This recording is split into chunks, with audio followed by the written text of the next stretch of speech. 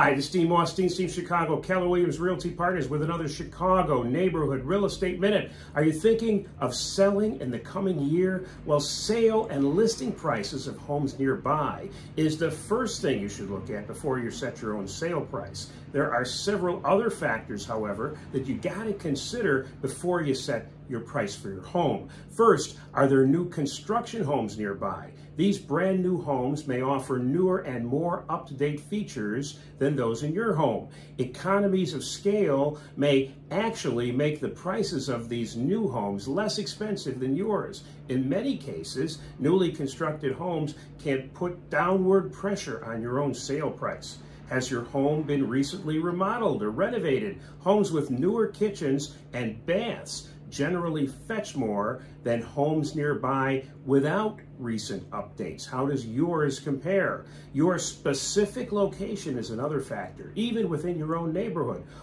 Closer proximity to schools and parks and shopping and the amount of traffic on your own street will dictate your likely sales price. Have questions? Well, contact our team for the answers.